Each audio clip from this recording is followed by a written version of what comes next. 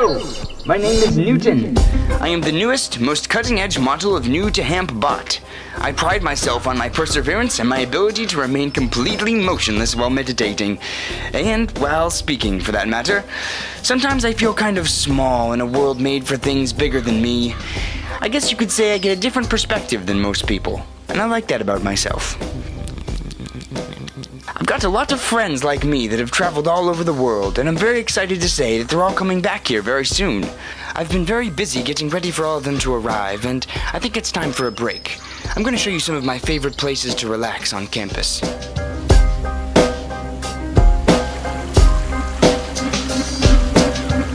The Yiddish Book Center is the world's premier repository for Yiddish literature. But you don't need to know a thing about Yiddish to enjoy the beauty you'll find here.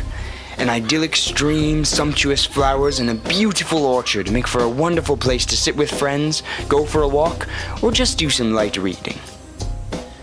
The Kiva is one of my favorite meeting spots. Located on the 3rd floor of the library, it looks out over the quad and fills with a warm, sunny glow in the afternoon. Let's see if this lady would like to meet in the Kiva. Hello, ma'am. The yoga club is meeting up in the Kiva late, and I thought maybe... Sometimes you've just got to go it alone.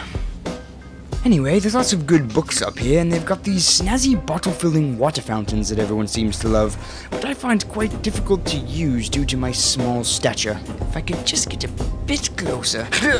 Yep, right in my eye. And of course, the librarians are always very helpful. And that brings us to the pool. Free and open to all students, it is quite a peaceful getaway. You can take a lesson in kayaking, swim laps, or my personal favorite, just jump in and relax. And don't head out before taking a quick stop in the sauna. So you see, sometimes I'm overwhelmed with everything I'm doing, but I always find a way to relax and have fun.